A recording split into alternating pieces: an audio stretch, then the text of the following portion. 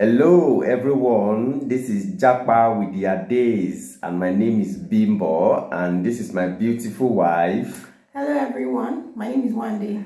Yes, so at the beginning of our channel we promised that we'll be sharing our experiences, the reason why we decided to relocate or Japa to Portugal. So yeah, in 2017, I started my PhD program at the University of Lagos, but after about 3 years, there was no significant improvement. And one day I called my wife, I said, what do you see about the idea of us relocating or japahin, if there's any word like that, to other country? And she said, well, yeah, no problem. It's a good one. So, I mean, it was literally like a go ahead. So since then, I started making movements, started applying to other universities in Europe, Canada, USA, UK, particularly looking for scholarship. At some point, the scholarship was not forthcoming, so I decided to re-strategize and look for a low tuition school fees country. And then Portugal was among the options that we saw online. Austria, Germany was among the options. So we made some application. Then Portugal, University of Mio, that I'm currently doing my PhD, gave me the admission first. Then I tried to make some movement, ask the International Student Office to connect me to Nigerians that are currently in that school, to make an informed decisions and get accurate information. So yeah, I asked them, the first thing I asked them is, please, are there jobs in Portugal? Because I know that Portugal is a Portuguese-speaking country. So if somebody that is coming from an English-speaking country wants to go into that country, you have to do your research very well. So they told me there are jobs for English speakers in the country. Yeah, so, and then at that period, Portugal was rated as the third most peaceful country to live in, which also influenced some of our, which also mark our checkbox that, okay, yeah, it's a very good country to live in, peaceful country to live in. So among other informations that were very essential to us at that period. So when I was leaving, Portugal system does not run like the UK system where you can go in with your family. So I have to go in first, have a lay of the land before I can invite my family in. Where the information was not very well taken, but we decided to make or do this together, and yeah, she agreed to it. So I told them, I promised them, I said, see, in 6 months I'm going to try my best to bring you people in. And then when I came into the country, the people that I met that were assisting me to integrate into the country, all of them were single guys. So which means not one of them have passed through the process that I want to pass through, or that are open to pass through the process that I want to pass through any moment from now. So which means they don't have the necessary information that I needed to be able to fulfill the 6-month promise that I made to my family. So yeah, so this caused a whole lot of information gaps, and then what was supposed to not be more than 6 months ended up taking 1 year and about 10 to 11 months. So this period was a whole lot of emotional torture,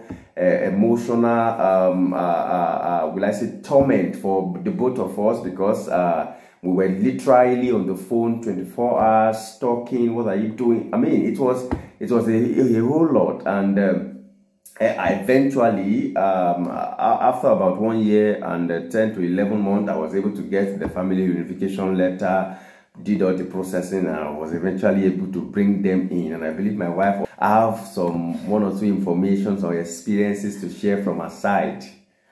Okay, so as my husband has rightly said, I'm just going to share my own experience on how it was for me back in Nigeria when he left.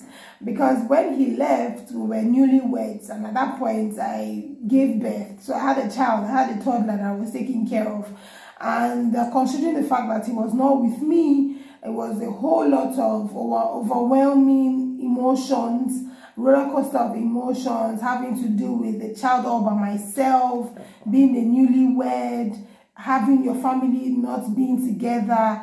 So it was just too much. There were times where I would be in the kitchen trying to cook, and then I forget the process to what I even want to make in the kitchen. This is just to tell you how it was for me. There were times where people call me and ask me, how am I coping? They understand I just got married. I hope I'm not missing my husband. I'm like, really? I just got married. What kind of question will you be asking me if I'm not missing? But for goodness sake, I miss him. Like, we just got married, I have a child. Why would you ask me if hope I'm not missing my husband? Like, really? So I had to, like, literally block some people from asking me those questions because it was coming too often.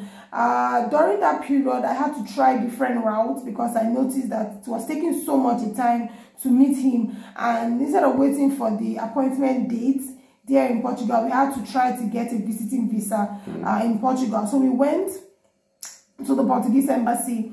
And when I got to the Portuguese embassy, we were denied, despite the fact that we had all our documents complete, right? We were told that it was COVID-19 period and they were not allowing people come into the country. And it was understandable because, I mean, no country will want somebody from outside the country to bring in COVID. So I understood. So we had to try other routes. I tried other EU countries. I went to Spain to try there to ask to grant me a tourist visa. I got there, filled the form, paid the fee, everything. And the day I was supposed to get my visa, I think a day before, my husband was already telling me, okay, pack this, don't pack this, pack this, don't pack this. And that morning, I got a call that the dispatch rider was downstairs, and I got downstairs to pick up the passport. And then at the stairs, where I had not even gotten into the house, at the stairs where I was, I opened the passport and it was empty, right? I was shocked because at that point, I felt, okay, I tried the first time, at least the second time should work. But at that point when I saw the MTV, my passport was empty. My expectations were cut for the second time. And I just literally told myself that I wasn't going to try again. I told myself, I said, okay, you know what? I'm just going to tell you, whenever you are ready to finish your PhD, do your PhD and come back. I'm no longer trying this again because it was too much torture for me to try the first time. It was not successful. Trying the second time was also not successful. And I couldn't go again with it. I couldn't go over it again for the third time. So I made up my mind at that point. On the staircase, I wasn't going to try the third time. After we came back and had to be strategized. Because, you know, when you try plan A is not working, you go for plan B doesn't work, at least try something else.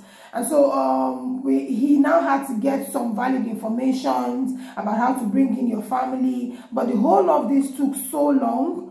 And one thing I just want to reassure you about today is that if I'm able to do it, you will be able to do it.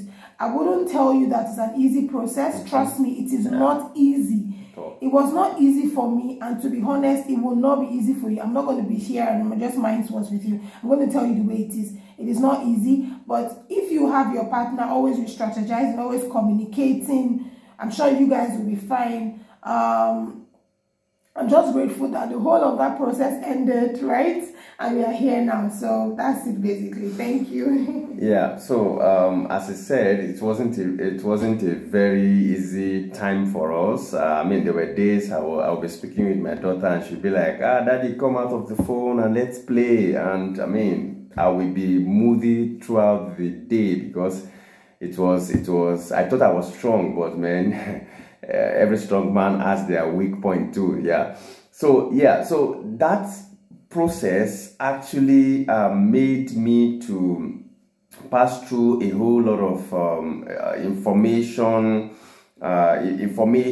patching in terms of covering some of the gap that affected us. And to the glory of God, we've assisted a host of other families come into Portugal without stress, some within 6 months, some in less than a year. We've assisted them to come in because some of the things that we have passed through visiting visas, family unifications, we've been able to give accurate information to other families and other people that want to bring in their family. So of course, in our subsequent videos, we try to be sharing some tips and information or strategies to regarding family reunifications, trying it with other countries, other EU countries, among other information that are very, very essential. So of course, stick to our channel so that by the time we drop these informations weekly, you will be the first to get notifications. Like our social media channels and of course follow us back. So till we come your way next time with other informations on family reunification and other opportunities on how you can jackpot to Portugal.